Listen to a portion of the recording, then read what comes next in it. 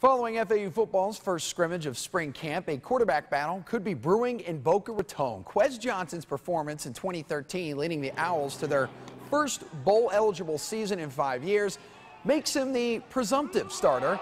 And don't get me wrong, he was sharp today. That said, sophomore Hankerson, who played sparingly during his freshman campaign, made some serious good throws on Saturday afternoon, like that one right there. And Coach Partridge, he encourages competition among his quarterbacks, which should keep Johnson motivated while providing a glimmer of hope to Hankerson.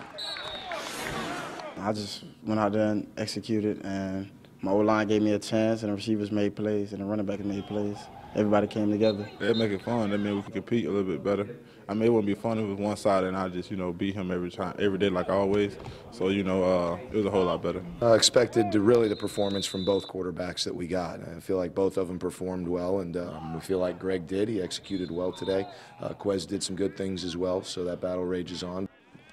And your next chance to see the Owls in action will be at the Red Blue Spring Game on Saturday, April 5th.